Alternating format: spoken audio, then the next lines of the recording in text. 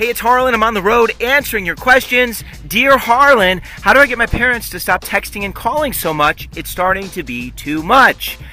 Here's what you need to do. Take this message and forward it to your parents, all right? I'm going to talk to them real quickly, okay? Hey, parents, it's Harlan. Hi. Your son asked me to answer a question, and I want to tell you, your kid, oh my gosh, your kid loves you so much, and you have done the most amazing job as a parent. In fact, your kid is doing unbelievably well. So well that you might want to consider asking your son the question, hey, how often should I call you or text you? Because, you know what, I want to make sure that you have time to do everything you need to do and you could be an independent adult. And I know your kid might want you to call even more, but maybe they'll say, hey, once a week or twice a week, or have that conversation.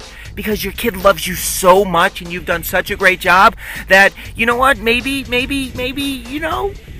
want to call a little bit less frequently because you're the best parents in the world. How was that?